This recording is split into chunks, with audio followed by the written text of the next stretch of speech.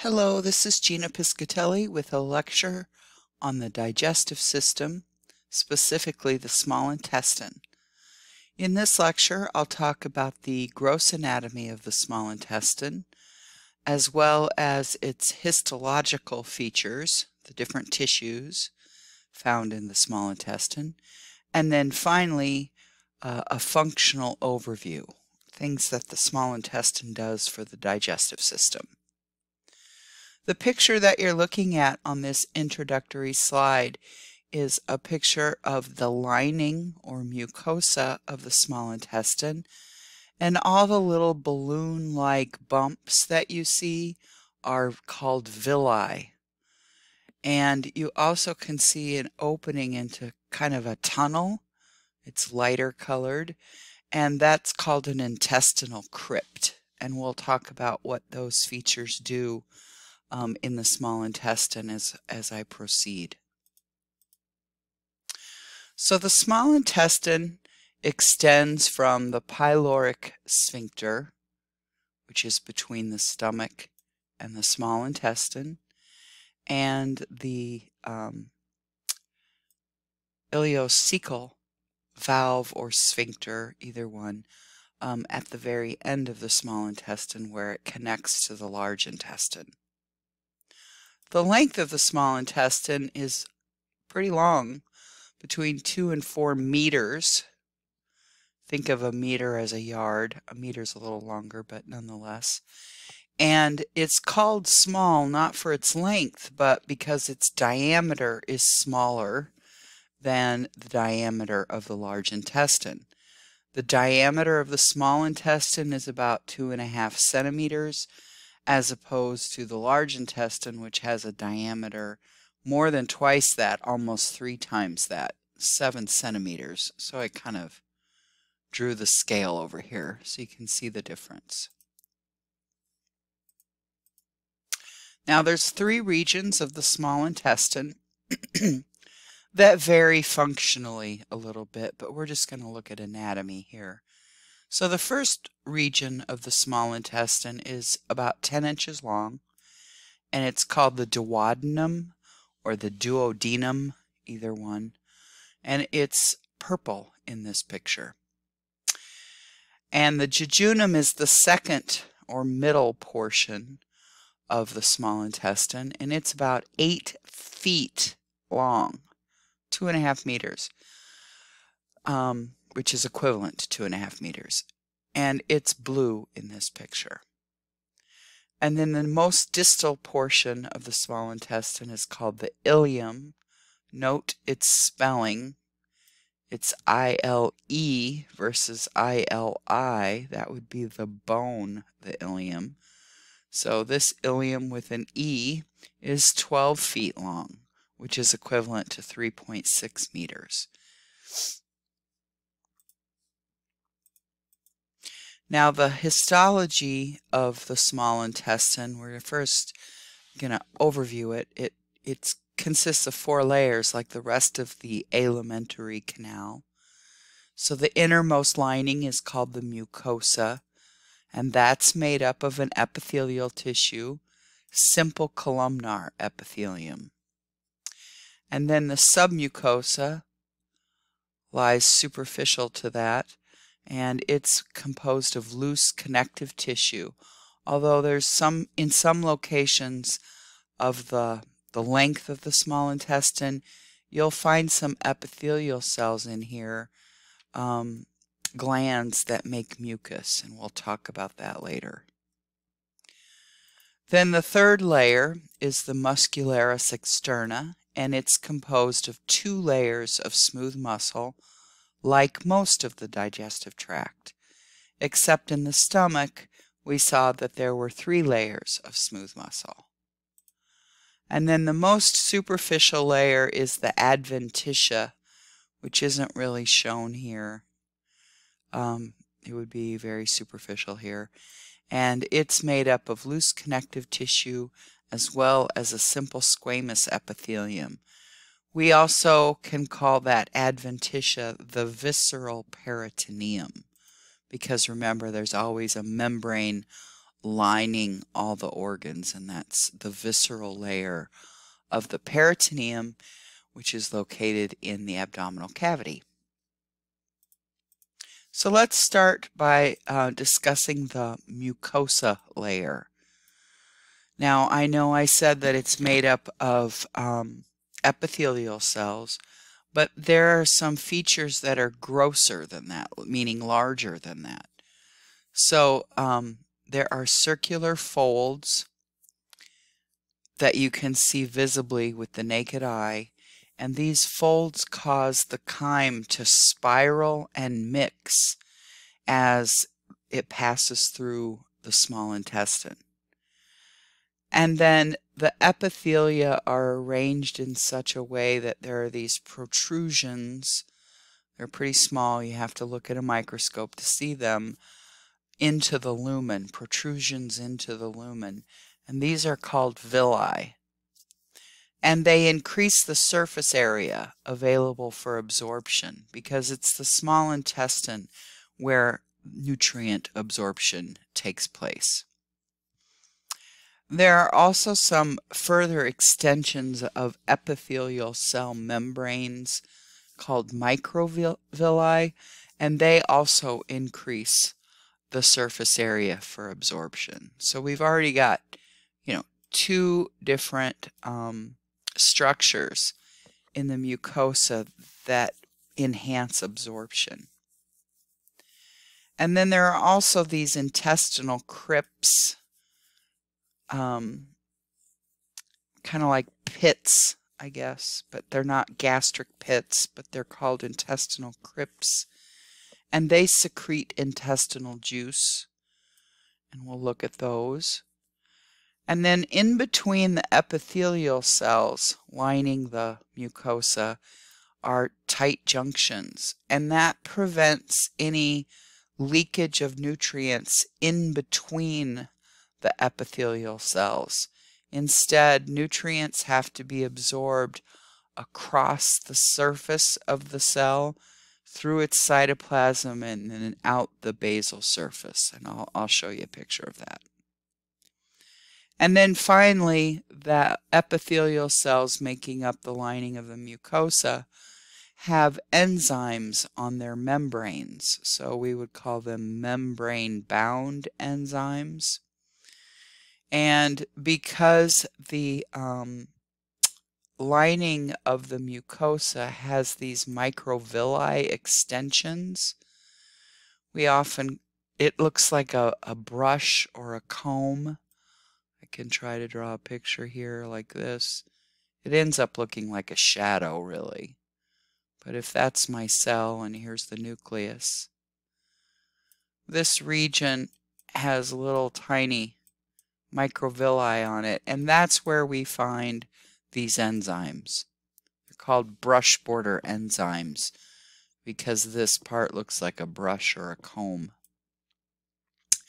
And these enzymes are able to do some chemical digestion. They break down carbohydrate or protein, depending on which enzyme we're talking about. So now we're going to go through each one of these features of the mucosa so you can see what they look like versus just this list of what they do. So I'll start with the circular folds in the small intestine, and as I mentioned, if we were to cut open the small intestine, either in the cat or human, you would see these obvious ridges, and those are folds of the mucosal lining. Okay, and it causes spiraling of chyme, as I mentioned before. And the reason that's important is because it slows the movement of the chyme, and that maximizes nutrient absorption. And it also maximizes the little chemical digestion that does occur in the small intestine. Well, actually quite a bit does, but it refreshes the part of the chyme that's in contact with these brush border enzymes. So it kind of refreshes what's touching the mucosa. Okay, now if we were to put the lining of those folds under the microscope, we would see that they are composed of even more folding. And these folds or protrusions into the lumen are called villi. And this is a villus that I've circled over here in black. And I've got 5 arrows pointing to individual villi. Each one is called a villus, each projection. And I've magnified the one that I circled here in black in the picture on the right so that you can see what a single villus looks like. So notice that there's simple columnar epithelium lining this entire villus. And then more interior, there's a core. And in this core is some connective tissue referred to as the lamina propria. But what's most important to us is that this is where blood vessels, capillaries, are located. I should actually use a different picture so they look like blood vessels. I'll use blue for venous capillaries. And then of course there's lacteals in here as well for the absorbed fats, lipids, triglycerides, and cholesterol specifically. And so the vessels that are located in this core will carry the nutrients either to the bloodstream or the lymphatic system. Now what we're going to do is we're going to magnify even further this epithelial layer and look for microvilli. So first is the picture on the left. This is a single villus. It's made with a scanning electron microscope so that it looks very three-dimensional, and of course it's been color enhanced. But the red is the simple columnar epithelium, and I guess orange-brown in the middle is the core. So if we take this box, the black box right here, and we magnify it, you're going to see many epithelial cells, columnar epithelial cells, interspersed with some goblet cells. So I'm going to show you individual cells here on the right in the magnified picture. Here's a columnar cell. Here's a columnar cell, another membrane I can see. And the nuclei are all together. Even the goblet cell has a nucleus, but I mean, they're all located in a row. Those nuclei always look like they're in a row. And if I go back to the previous slide, you'll see what I mean. Notice this dark purple line in the villus. That is the row of nuclei of the columnar epithelial cells. So, not only do we have increased surface area because of this curving of the villus, we also have on each individual epithelial cell little extensions of the cell membrane. That's the brush border right here. This is the brush border. It looks soft and velvety, and that's where the brush border enzymes are located. And in order for those enzymes to break down a nutrient, the nutrient has to make contact directly with the brush border. So the nutrient would have to come in close contact, get broken down, and then the products would go back into the lumen. And absorption is going to occur across the microvilli and through the epithelial cell all the way to that core. So the nutrients will cross and go into the vessels that are located in that core. So the microvilli, the main purpose I guess there's two, but one is increasing the surface area for absorption. The second is that the microvilli contain the enzymes to help with digestion. This is the picture that you have in your textbook showing the individual cells and the microvilli. So the picture on the left is showing you individual villi, these big bumps. You still need a microscope to see them, but maybe only at a magnification of 20 times. But if you take just the lining of one of the villi, like this right here, and you enhance it, magnify it, you'll see that each columnar cell has membrane and cytoplasmic extensions, increasing the surface area. So those are called microvilli, those individual extensions. In addition to having villi that increase the surface area, the mucosa is also arranged so that there are like pits or divots. Technically, these are called crypts. And there's a certain function of the cells that are located in the crypts. Mainly they make intestinal juice, which we'll come back to. And in between the individual epithelial cells are tight junctions. So nothing can get in between cells. Instead, any nutrient that's going to be absorbed will have to go through the cytoplasm of the cell. So from the lumen, let's just say it's a little very tiny monosaccharide like glucose, it has to cross the cell membrane and be processed inside the cell and come out the basal layer of the cell so that it can reach the core vessels in the core of the villus.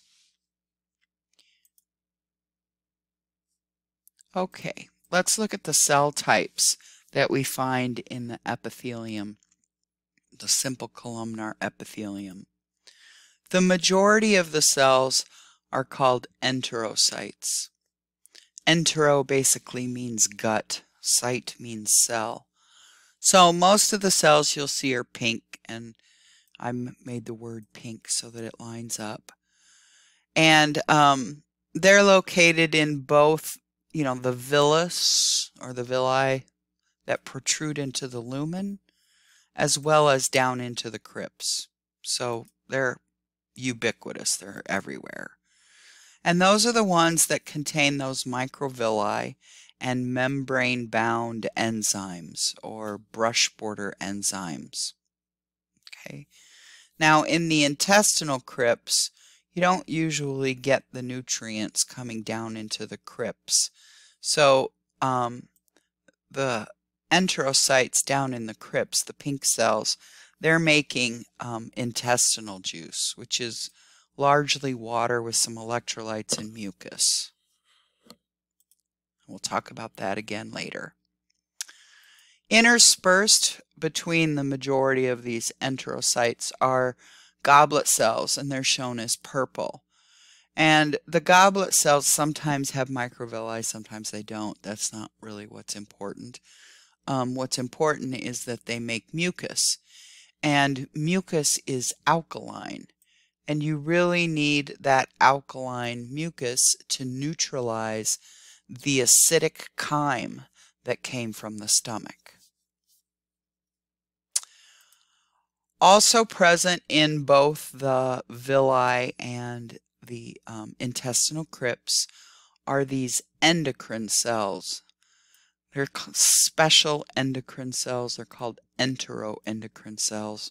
I guess because, they're not in an endocrine organ like a gland, like thyroid gland. They're in the gut here. And they make hormones, though, just like any endocrine cell. And remember that hormones travel in the blood. So the hormones are going to have to be released from the basal surface of the cell to reach the blood. Some examples of endocrine cells that we've already talked about that are made in the duodenal portion of the small intestine, in the duodenum, are secretin and cholecystokinin. And we'll talk about that again next week. So those three cell types, the enterocytes and the goblet cells and the enteroendocrine cells, are found in both the villi and the crypts. But there are two types of cells only found in the crypts, the intestinal crypts. These are the Paneth cells, which are yellow. You can see they're not very numerous. And stem cells, which aren't even labeled in this diagram. So I made them black. The word black, I don't know. So Paneth cells are the immune cells of the small intestine. They secrete chemicals called defensins and lysozyme that can kill bacteria. And so it helps kind of maintain the appropriate bacterial flora of the gut. You need some bacteria in your gut, of course. It helps with digestion. But the defensins and lysozyme will get rid of pathogenic bacteria. And because the lining of the intestine is constantly, I guess, being abraded with a fluid that's flowing through it, and it also contracts the small intestine, and so the fluid or the chyme gets pushed up against the mucosa. You can imagine that the epithelial cells get damaged over time. And so the stem cells help replenish those epithelial cells. And they're typically only found in the crypts, which is a little bit interesting. I'm not sure how, after mitosis, the cells move upwards, but I assume it's a little bit like the skin, in the sense that you had one cell and then you have two cells, so everything sort of gets pushed up. That's how it works in the skin. So, okay, I wanted to show you what I'm talking about with the brush border enzymes just a little bit. Not a lot of chemistry here, but you know that these are the microvilli and that there are enzymes somewhere in there. So I decided to draw a shape representing an enzyme.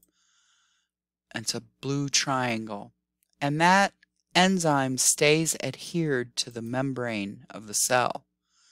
The only way it's going to perform or catalyze a chemical reaction is for the substrate of the enzyme to come in contact with it. So here I've got a very small like carbohydrate, like maltose. It's a disaccharide. And it has to be, you know, sort of flung against that brush border to come in contact with that enzyme. And that happens due to spiraling and contraction of the muscle in the small intestine.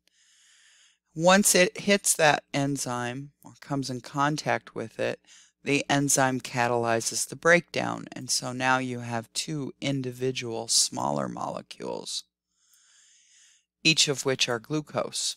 And now those smaller molecules are what will be absorbed across the microvilli and all the way out the basal surface of the cell to reach the blood.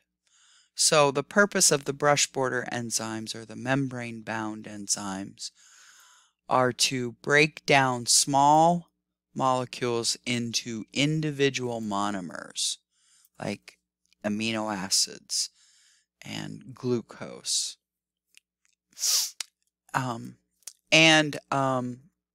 The other important thing to remember, of course, is the nutrient or the simple molecule has to come into direct contact with the intestinal mucosa for that to happen.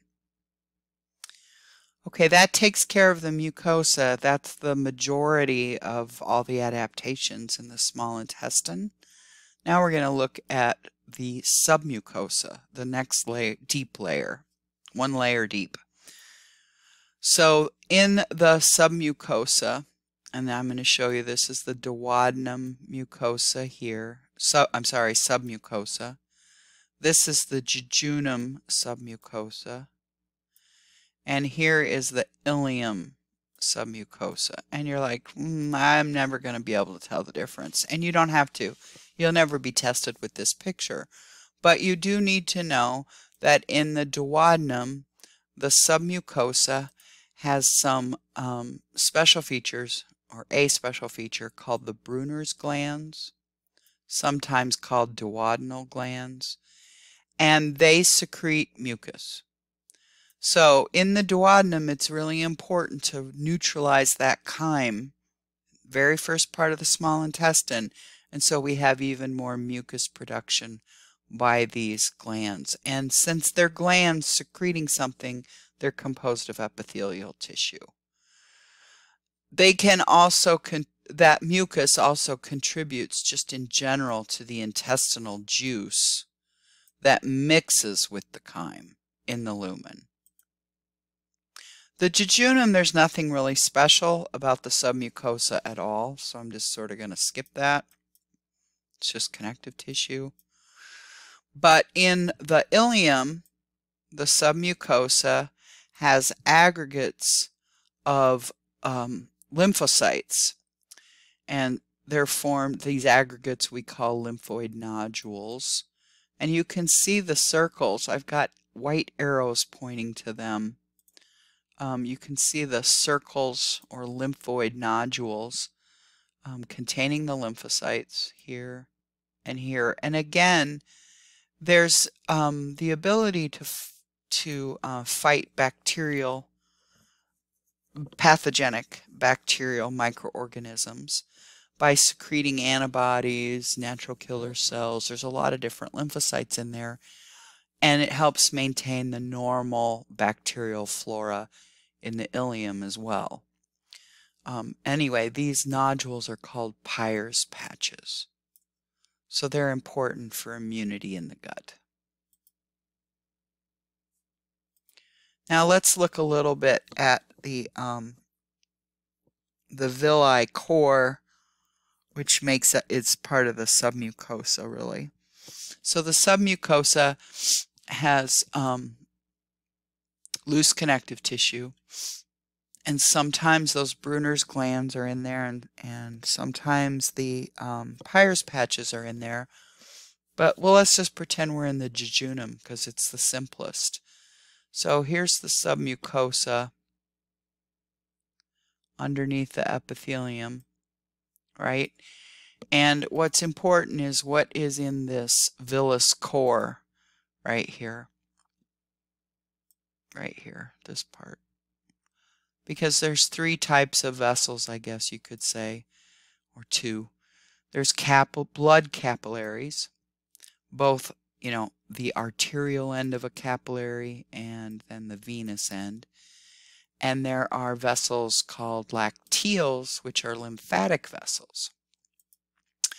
And so what do all these do? Well, the arterial capillary, or arterial end of a capillary bed, is bringing in oxygen-rich blood just to supply the small intestine with oxygen so that it can perform ATP synthesis and anything else that's oxygen dependent. The venous blood is going to carry away or drain blood that's dropped off oxygen, but in addition, this venous blood is going to be nutrient rich because all these nutrients have crossed from the lumen and now can enter the venous end of the capillary, and that blood will flow obviously back to the heart, but first it's going to go through the hepatic portal vein. This vein that's here will link up to a vein that goes to the liver first. And so the liver has the first shot at getting all the nutrients. From the liver, the blood will go back to the heart in the inferior vena cava. And the lacteals also are carrying lymph away from the small intestine, interstitial fluid, away from the small intestine, and the lacteals will eventually travel all the way up to the, I guess it's on the other side, the right side, the left side, but all the way up to the thoracic duct, which leads to the subclavian vein. But the important thing here is that the lacteals are needed to transport any absorbed triglycerides or cholesterol. And we'll study this again, but you have carbohydrates coming across, you have proteins coming across, and then you have lipids coming across to enter these vessels. Carbohydrates and proteins will both enter the blood. So carbohydrate and protein-rich blood will travel in the blood capillaries, right, of course. And then the fats travel in the lymphatic vessels, the triglycerides and cholesterol. Okay, now let's look at what those enterocytes and goblet cells do for us, what they make. They make intestinal juice, which gets mixed with the chyme. And of course, the Paneth cells that are making any kind of lysozyme, that'll get put into the intestinal juice as well. So this intestinal juice enters the lumen, mixes with the chyme, and the submucosal duodenal glands where they exist will contribute. And since there's so much mucus from both the duodenal glands and the goblet cells, the pH is very alkaline. It's between, well, not very, but it's alkaline. Compared to the stomach pH, if you remember, was well below 3. So we need to neutralize that, and this alkaline mucus and intestinal juice has a pH of about 7.4 to 7.5. So what's in the intestinal juice besides mucus? Well, there's water. There's bicarbonate ion, which will bind to any hydrogen ions. And then, of course, defensins and lysozyme from the Paneth cells. Now, unlike the stomach, the juice made in the small intestine does not contain any enzymes. There are no enzymes secreted into the lumen of the small intestine. The only enzymes that are present in the small intestine and made by the small intestine stay on those cell membranes. So the intestinal juice itself does not have any nutrient digesting enzymes. So the biggest function of intestinal juice is just to neutralize the chyme, the acidity of the chyme, and fight any foodborne infection. That's all. Okay, the last thing to talk about is just to review the functions of the small intestine, which we're going to look at in much more detail in week 9. So we know, because we just talked about it, that the small intestine secretes intestinal juice in order to neutralize the chyme, which I suppose actually also protects the mucosa so that it's not too acidic, breaking down cells. And the second thing is that there's some mechanical digestion that takes place in the small intestine, but not nearly as much as occurs in the stomach. Some of this mechanical digestion is due to the presence of those circular folds causing the spiraling of the chyme. But also we'll see that the small intestine actually constricts in regions, when the smooth muscle contracts. And so we just call that motility for now. Motility meaning muscular contraction. We get a little bit of mechanical digestion. In addition, the small intestine is where we absorb all of our nutrients except for the little bit of water that we absorbed in the stomach. So absorption takes place in the small intestine. And chemical digestion does take place, the majority of chemical digestion takes place in the small intestine as well. Now that might sound like the opposite of what I just told you, that there's no enzymes in the intestinal juice, but that's because, I'm sorry, but still the most chemical digestion takes place in the small intestine because the liver and the pancreas make enzymes that they secrete into or release into the small intestine. So pancreatic juice and bile will be the compounds that do the chemical digestion in the small intestine, not the intestinal juice.